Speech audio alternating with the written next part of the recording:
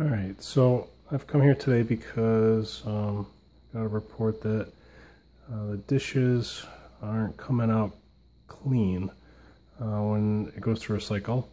And I've already gone through and taken out all the bottom pieces that actually clean the dishwasher.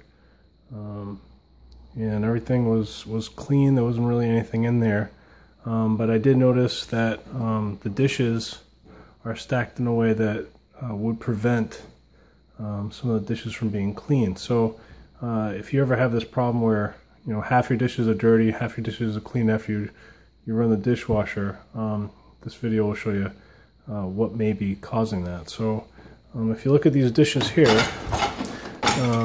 they're stacked in a way that is covering the center of this dishwasher drawer, and if I pull this back a little bit, you'll see like a square opening.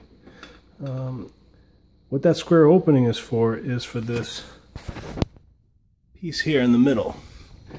And what happens is when you put the dishwasher through a cycle, this rod pops all the way up and squirts water up along the top dishes and the bottom dishes to really help clean and really wash all the dishes. So to prevent your dishes from coming out half clean, what you really need to do is stack the dishes in a way that it doesn't cover that center hole. So instead of stacking them towards the middle, stacking them outwards would resolve that problem. And so you can still stack all the dishes, it's just that they're stacked outwards, and that would help with making sure that your dishes are cleaned every single time.